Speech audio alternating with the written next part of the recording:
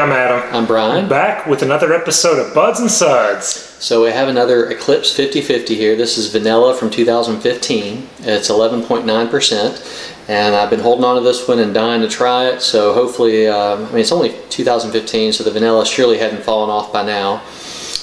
Just recently had the Java, which was really good, and the Elijah Craig 2012, which we didn't review. But we'll have to do one of those later. Which one did we review? Because I was looking through our videos. It may have been an Elijah Craig. I thought it was. From like 13 or something.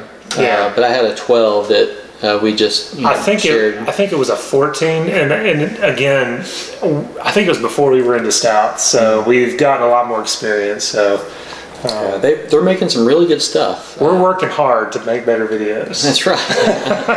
That's right. It's tough. It's hard work. It's a hard job. We're doing it for you, but someone has to do it. Yeah, we want to drink and get experience so that we put the highest quality videos. Yeah, it's definitely hard work, but someone has to do it. Someone has to do it. Might as well be us. Absolutely. Let's get into it. So poured kind of thin. I mean, it's pitch black. It's a little thin. But it holds the glass pretty well. Tan head there. I mean, you can see those alcohol legs there. It's just... Yeah. Anyway. All right, let's do it. Let's do it. Smell first, yeah. Freaking it just smells chewy, like sweet Bourbon chocolate. County. You smell that? Yeah, absolutely. It smells like Bourbon County. It does. I mean, it's huge, sweet, chewy brownie. I mean, there's like sweet milk chocolate, vanilla. The sweet chocolate and vanilla. Oh, huge vanilla. A little bit of hint of bourbon there. Yeah, kind of mild boozy. I mean, it really smells like a frequent liquid brownie. It does. Let's do it. Cheers. Cheers. Oh, that's delicious. Oh, wow. Holy crap, that's delicious. Big vanilla still. Huge vanilla. Yeah. I'm a vanilla nut, and this has got a lot of it. It's a little thicker than I expected from, just swirling the glass. I mean, I know it held to it, but you can kind of just watching it, it just looks thinner. It's still kind of thin. The vanilla almost gives it like an icing-like character. Yeah, I mean, it does. It's like a chocolate. It's like a chocolate vanilla icing chocolate cupcake. This is desserty, sweet. Yeah, it is. That's really good. Just a little bit of cocoa bitterness there. Very minimal. Minimal. I agree. Yeah, I was just going to say it's not a big Russian Imperial stout with huge bitterness. It's really more of a. I mean, it tastes like a sweet stout, but I think it's probably because of vanilla and the bourbon make it taste sweeter. That's really good. I'd put this up there with some of those vanilla stouts we've been drinking. Oh, it is. It's up there. If it was just a little thicker, and a little more vanilla nose, I think it would be. But this one's actually obtainable. I mean, I know all these are expensive, but it's not like huge, ridiculous markups. No, it's not. Or hard to, trading 2 for 1, 3 to 1, 4 to 1 for, dollar value. These are out of California. I bought them from Chicago, from a place. I don't want to tell you where because I don't want you buying all my stash. But they're about 30 to 35 bucks a bottle, and then you pay for shipping. But it's not bad. I mean, that's pretty good for this quality of a beer. Yeah, we were talking about not finishing this and just sending it home with him, but I'm gonna have to change it. That decision has been changed. This is wonderful.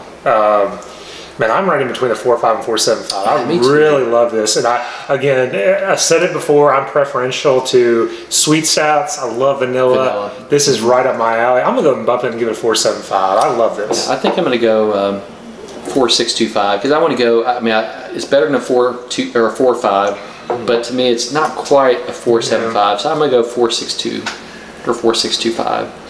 It's really good. Yeah, I mean the mouthfeel, like you said, it's a little thin. That's the only thing, and the nose. Just I wish there was more vanilla. Yeah. So yeah, I agree. I'm going to keep my 4.75, but it is on the 4.75 minus range just because of that. It's just thin, but it's very delicious. I mean, this is a very phenomenal. It's awesome. I have to admit, the nose smelled more like a Bourbon County, but just Bourbon County. I mean, I didn't get much vanilla. I mean, it's there on the nose, but it's not huge. But then on the flavor, and that's huge vanilla flavor. So yeah, it's good. Desserty, delicious. Don't get like a big boozy flavor. I mean, it's there, but it's not overwhelming. Yeah, 12%, 11.9. I mean, I would have never guessed that based on the flavor. That's really good. This is really good. 4.75 minus for me, 4.625 for him. This is a search out. This is a get. You got to try it. Are all the variants about the same level of difficulty to obtain, or some variants like?